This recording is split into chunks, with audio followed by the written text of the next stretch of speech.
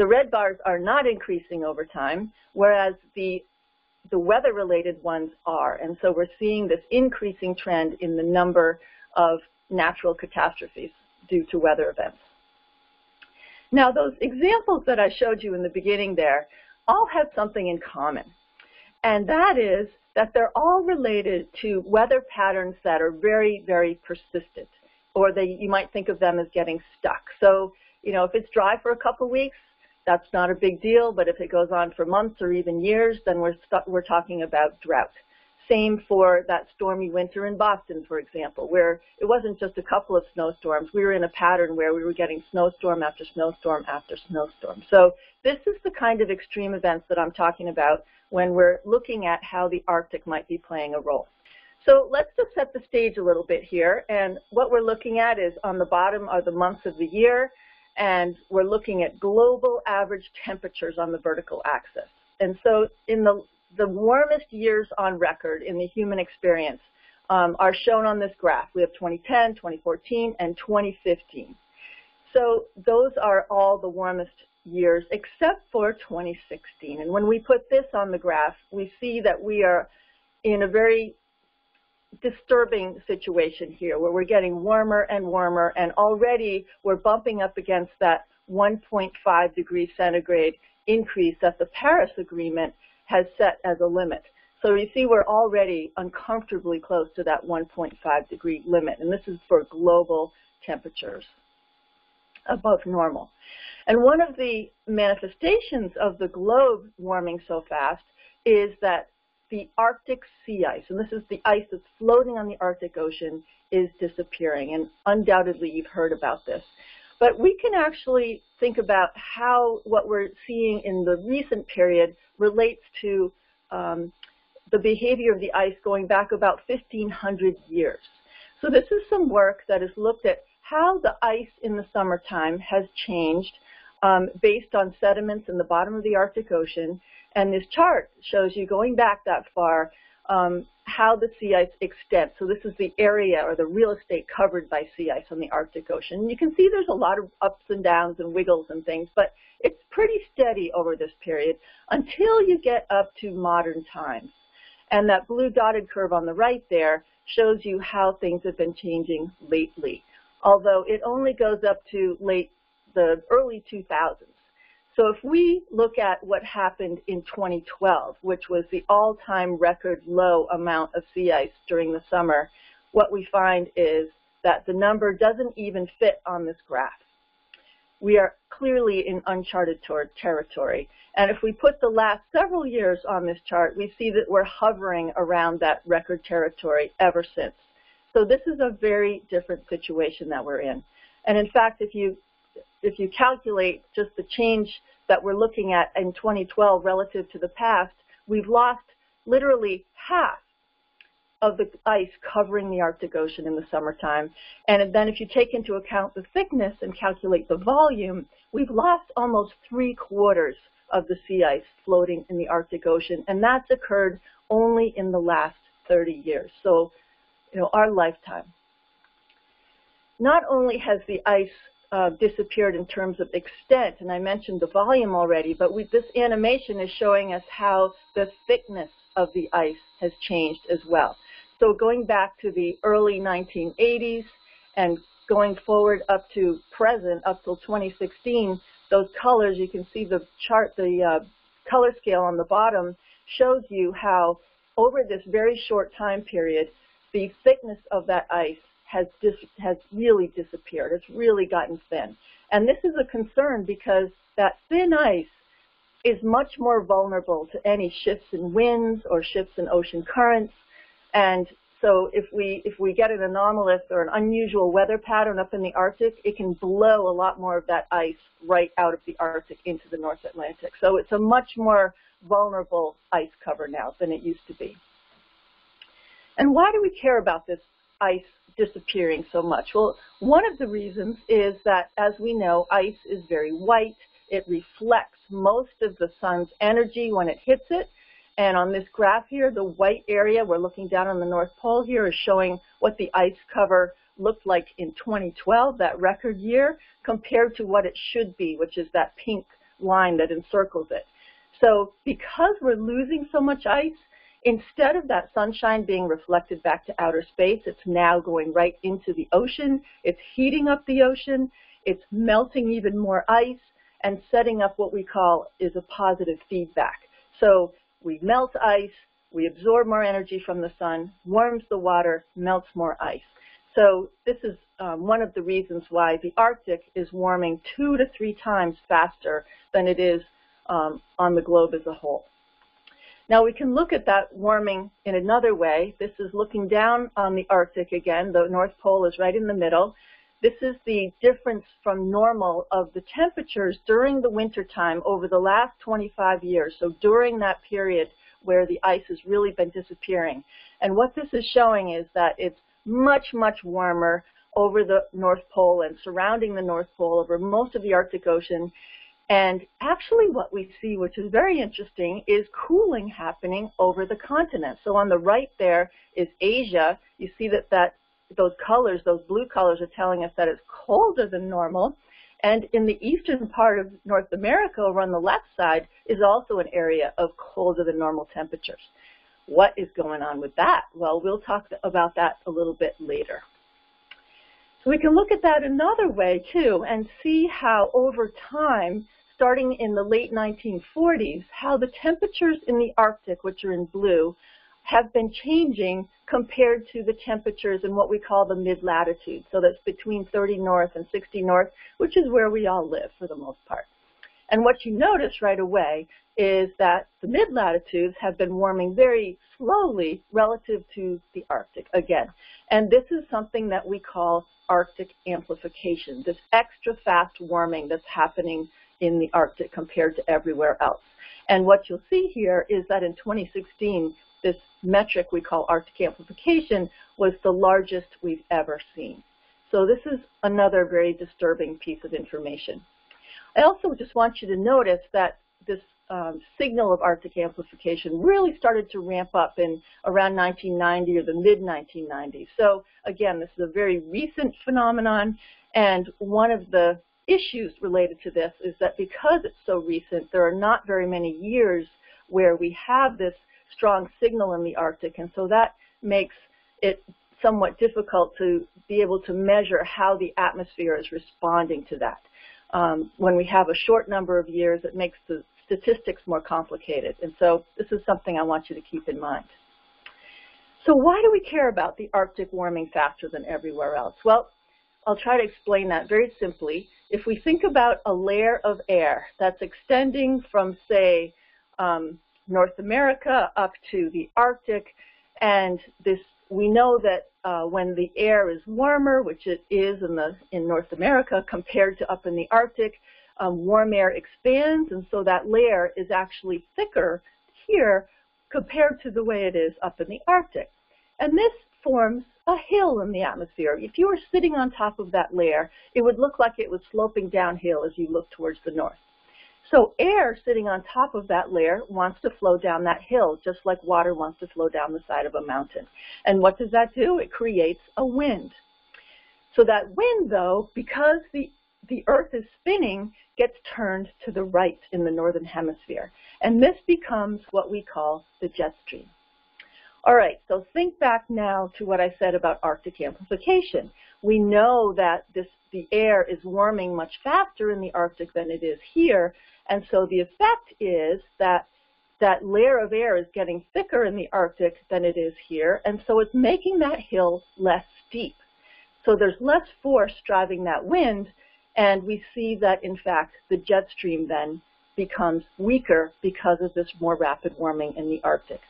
And it turns out that when the jet stream has weaker west to east winds in it, it tends to meander north and south more. It has these bigger waves, and we're going to talk more about that coming up here. So here's this idea that we've been working on for a long time. We see that the Arctic is warming really fast. We see that extreme weather events are increasing, and we're wondering, are they connected? Well, here's some more evidence.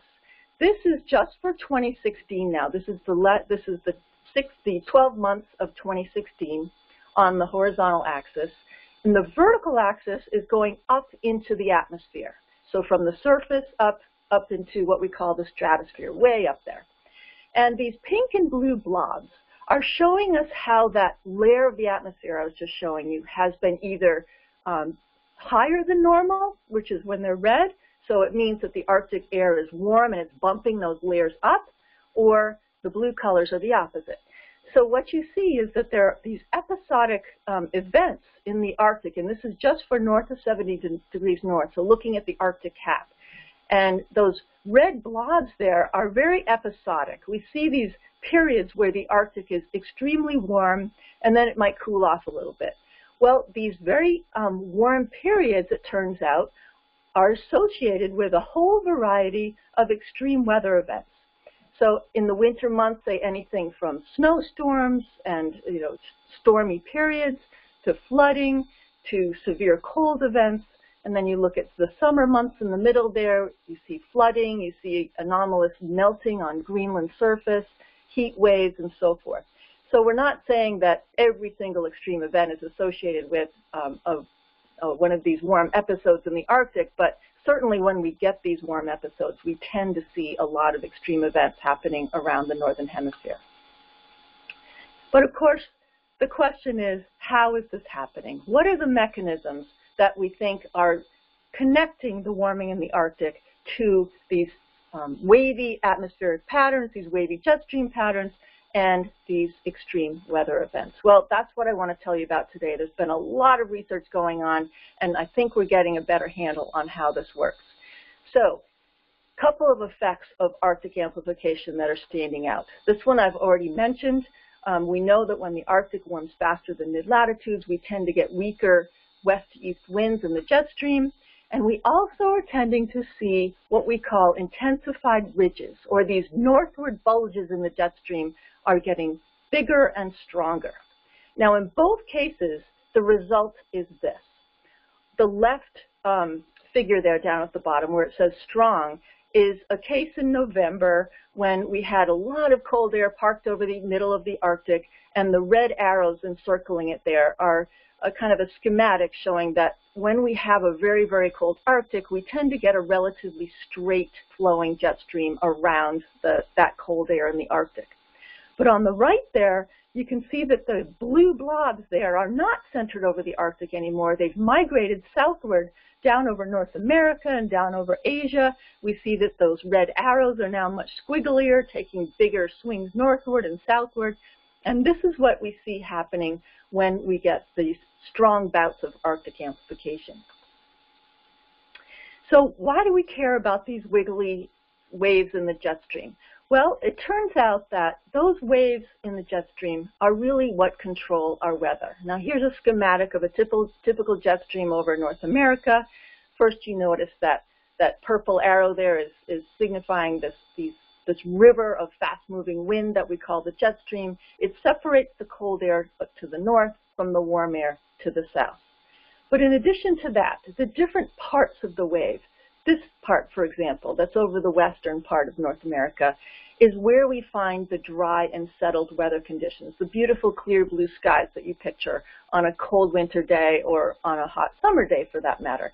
So that part of the jet stream wave where the winds are out of the northwest tend to be dry and settled weather, whereas where the winds are coming from the southwest is where we tend to get the storms forming. So this is a common pattern that we see in the winter where we tend to get these storms forming along the east coast of the U.S. We get this part of the jet stream over our heads. So the question then is, how do we measure what's going on with these waves in the jet stream?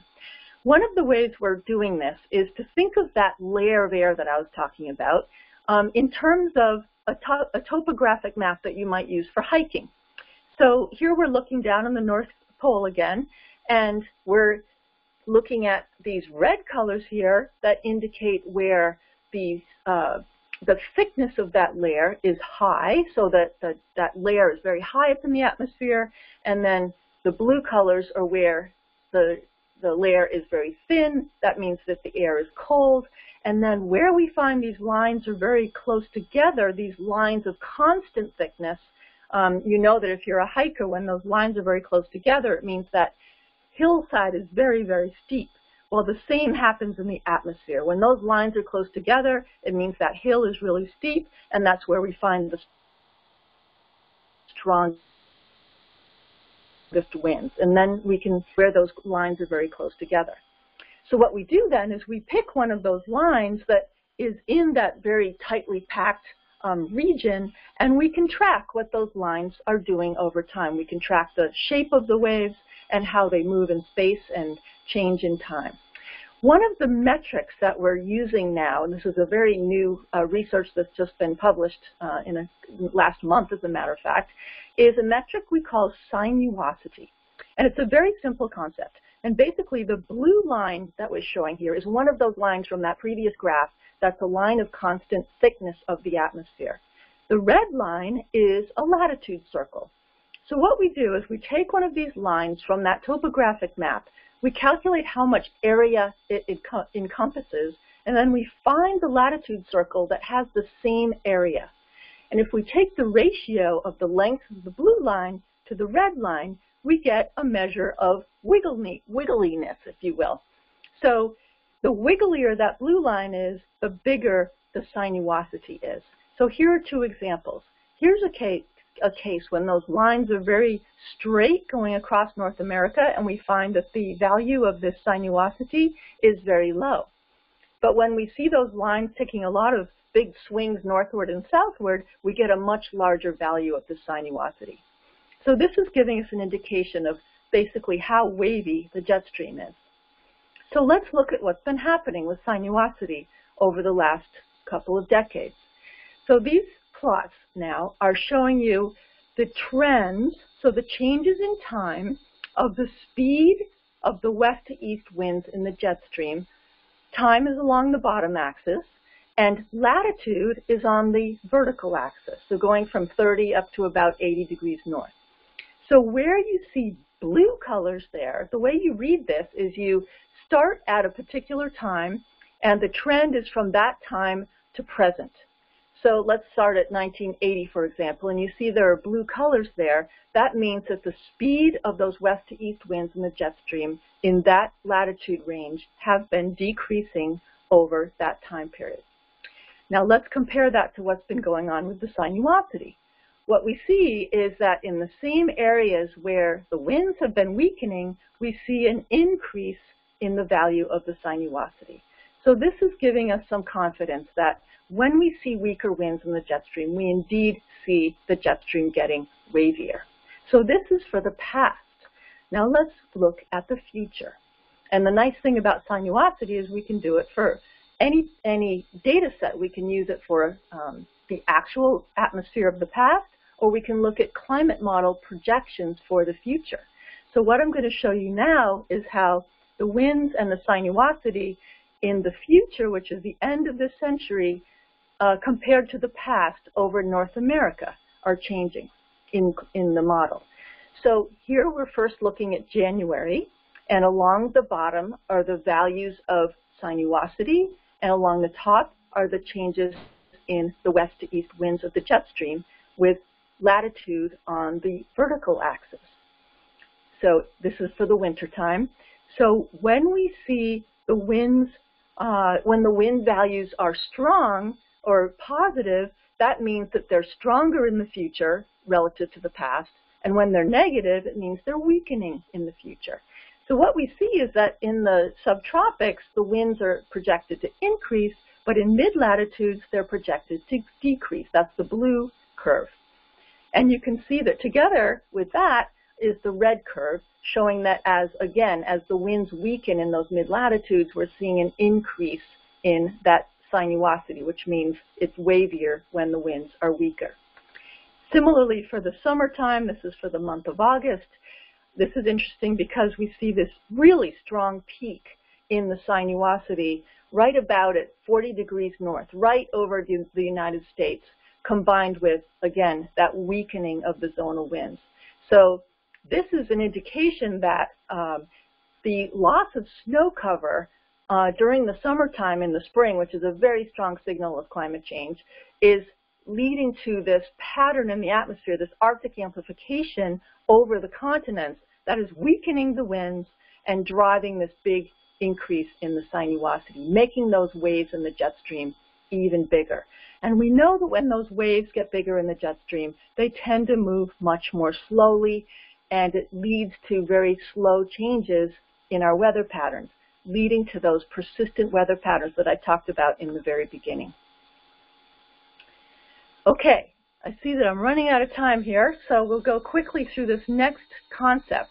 And this is a new hypothesis that we've just published, actually, called It Takes Two to Tango. And this is the explanation, perhaps, for those intensifying ridges that I mentioned. So if we look at the Pacific Ocean here in North America, this is a schematic. You see all the ice in the Arctic Ocean to the north there. This is back in the good old days when we had lots of ice up there. And if we had one of these big waves in the jet stream come along, there really wasn't much influence of the ice on that wave because it really didn't change much from year to year. But if we fast forward now to what's happening today, we see that this ice is being lost. In particular, here's an area north of Alaska. I told you that when we lose that ice, we gain a lot more heat in the ocean. And so when a wave in the jet stream comes along, it depends very much on where that wave is located as to whether that heat has any influence or not. If the ridge in the wave is not located near that heat source, it's going to have no effect. But if it happens to be located near that heat source, then we see in a building of that ridge, it makes the ridge stronger, the wave bigger, and the progression of that wave more slow. So again, that leads to a more persistent weather pattern. And we can see this happening in many studies that have come out over the last really just 5 years or so. You can see them listed here. And what we're noticing here, we're looking at Asia, and you remember I talked about how Asia is actually getting colder with time as the Arctic gets warmer. Well, if we see that there's this natural ridge that happens right over Western Asia, it's also a location where we see a lot of sea ice being lost.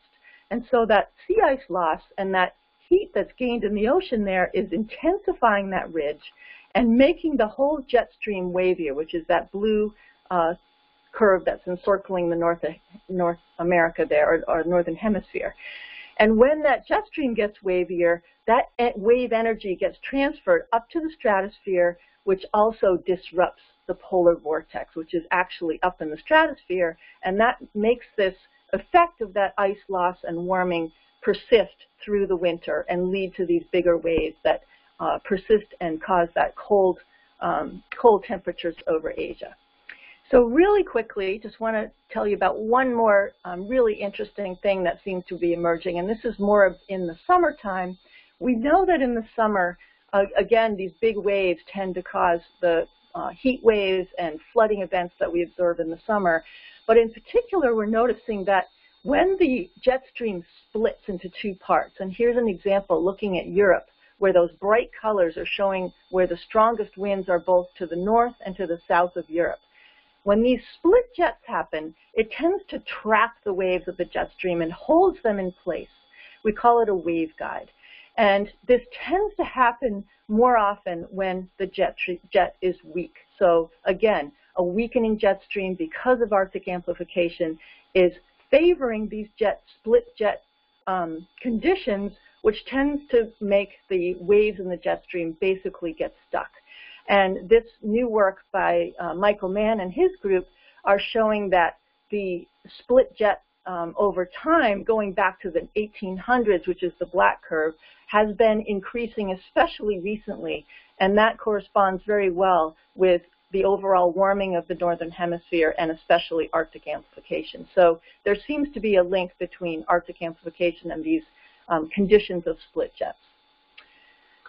And why is this whole story so controversial? Well, it's really because the atmosphere is so darn complicated. So here's just to kind of give you an idea of all the things that we're dealing with. We're trying to figure out whether the mid-latitude weather patterns really are changing, but they're affected by so many things: changes in storm tracks, jet streams, these big waves, and those in turn are affected by many things as well. Some of them are natural, as you can see on the right there, and some of them on the left are related to human activity and global climate change, global warming, and Arctic amplification. So it's really a very complicated story, but we really are starting to get a handle on some of these mechanisms. And this is just to drive home the point. We're looking at real winds of the jet stream here. Those bright yellow and red colors are the real winds of the jet stream, just to show you how very complicated the circulation of the atmosphere is. Sometimes those waves are small, and when they are, you can see they move quickly, but when they grow large, they tend to stay in one place much longer. But all these other swirls and features in the atmosphere are they put a lot of noise in the system and make it very difficult to tease out changes over time. So with that, I'll say thank you very much.